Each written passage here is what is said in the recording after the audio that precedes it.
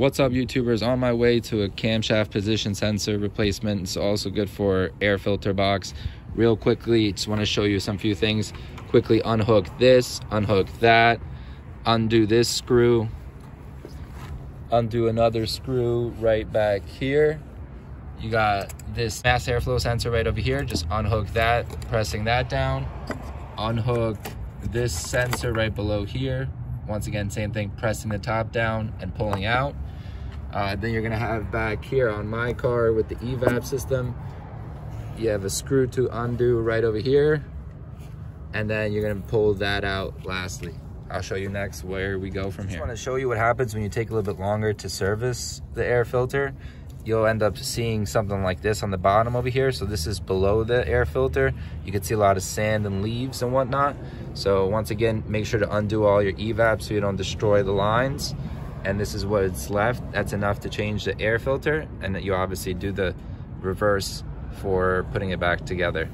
Now over here, some people do like to service this O-ring. I want to show you here very quickly. You have these Torx screws that you need to undo. You're gonna have it across the rail right over here. 1, 2, 3, 4. Then you're just gonna pull it up. The tool I used was this right over here, as such. So once I remove the engine cover, you actually have access to 3 spark plugs right over here. The other 3 spark plugs are a lot harder to get to. And I wanted to show you, you see where I have all this oil around this area? So basically what I'm gonna go ahead and do, eventually I'm looking to replace the sensor. I think a lot of the oil eventually dripped out onto the sensor.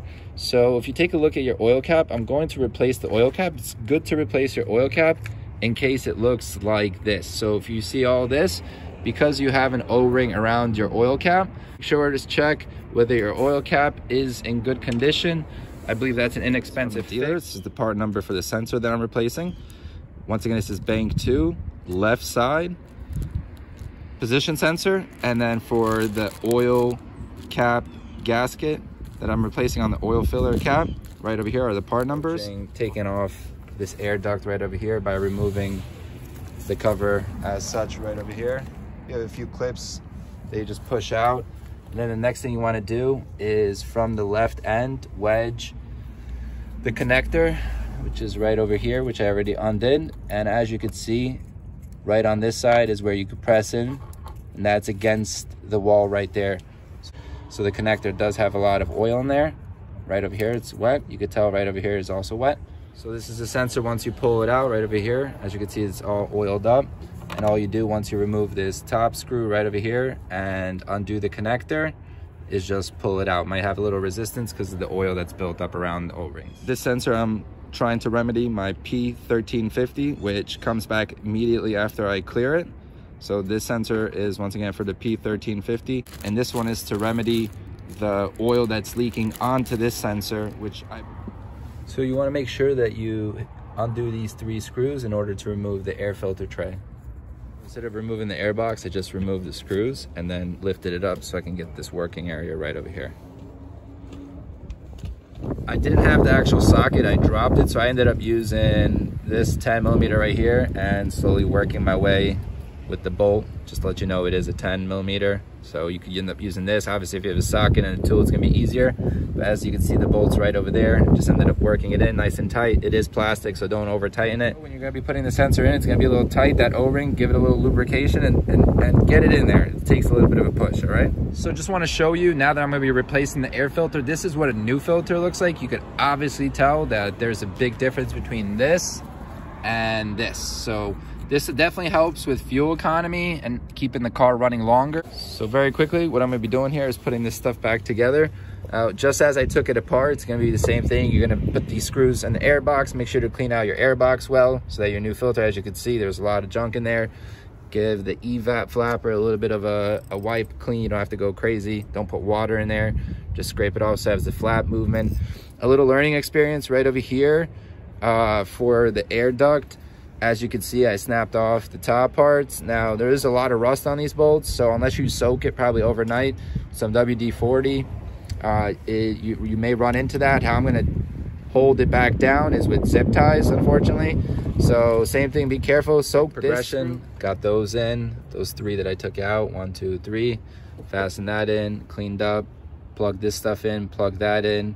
Made sure not to forget all the sensors on the way back. So quick reassembly tips as I go along. So this is very quickly how I remedied it with some zip ties. Linked together some zip ties as such, put them through these holes right over here, went underneath, across, all to maintain this. And you have a lot of stuff here. This will have a lot of dirt in it. You want to give that a good clean, and this will have a lot of dirt in it. Give it a good bang out as we progress. Make sure to pay attention to, on these genuine filters, you'll see that it has a front and an up. When you're putting the box in, try to set both sides in. It may not be flush, but you kind of want to get it in there. And once you screw the stuff down, it'll be a bit more aligned. After assembling everything back together, getting the sensors back in, everything plugged in the back, next thing you want to do is grab your trusted scanner. All right, first thing we're gonna do is take the key, put it into ignition position 2, which is where you have all the lights activated, but the car's not started. Make sure your car is not on. Next thing you wanna do is come over once again to the bottom here. You'll be able to find it. You'll see this white plug. Your tool's just gonna slide in as such. Once again, I have the dash off. So once it's plugged in, the tool powers itself. We're gonna go ahead and enter the OBD scan. Once it finds the right channel, we'll be able to scan the codes. Now, like I said, I did P1350. With replacing that sensor, I want to see if that fixes it. The code was coming back immediately, so it seems like that would be a faulty sensor. Let's take a look. These are manufacturer specific codes. For this scanner, they don't have Lexus, so I'm going to choose Toyota, which is the next closest thing. Obviously, it's a manufacturer. All right. We have an air intake sensor and a 1350. We're going to clear that. All right, so now that we're read both codes, I'm going to go ahead and document that. We're going to go ahead and erase the codes.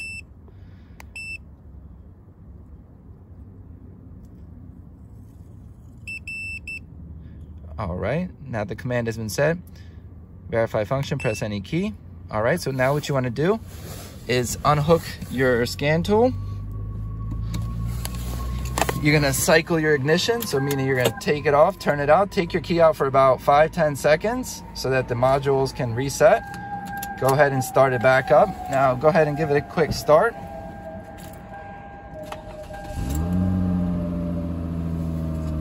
And we're gonna give the computer a little bit to process that.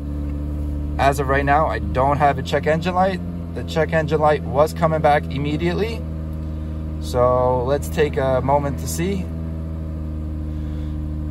So within 10 seconds, it was popping up before. Maybe have to give it a drive cycle. But what that does tell me is that P1350, that sensor was faulty. Like I said, the oil filler cap was the other part. Had I serviced that item earlier, probably would have prevented the oil flooding onto that sensor and saved me some money. All right, share in the comment section if the P1350 was remedied with that sensor. You have the part number. Another tip is, like I said, that oil filler cap is huge. It's a preventative measure. If you can get it done before this code and you see this beforehand, like, share, subscribe. See you on the next one.